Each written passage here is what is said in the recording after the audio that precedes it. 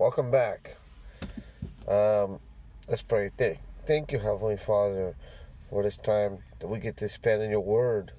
I hope that it will be fruitful.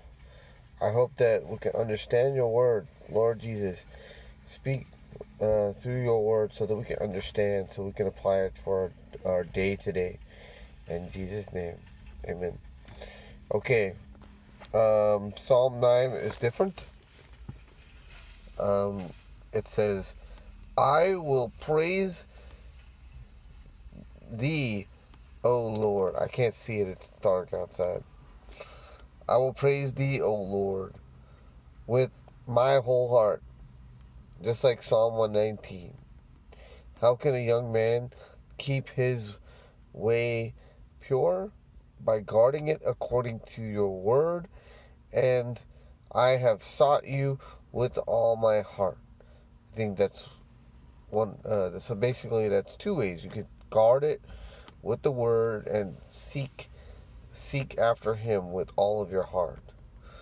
And that's what it says here. And I'm going to show forth.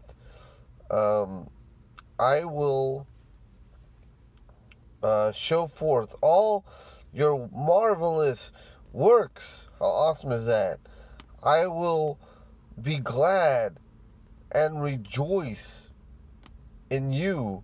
I will sing praises to your name. I'm paraphrasing a little bit. It's thy and thou and thine, but don't get caught up with that. I don't want to. So, it's singular. It's only for that person who chooses to believe and that person who chooses to worship God with their whole heart. So it's not for everybody. Everybody is invited to do that, but not everybody will. All right. Let's see.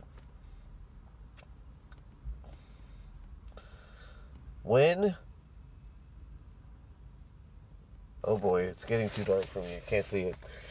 Okay, fine. I'm going to cut it short. So, today I was having a casual discussion with my wife, and I told her that she is beautiful, and then she told me, "Is that all you see?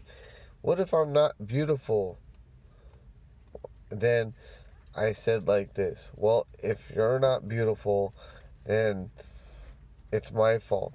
I have something wrong with my heart. I didn't even know I was going to say that. So, I am not a great philosopher, but I know that I love my wife.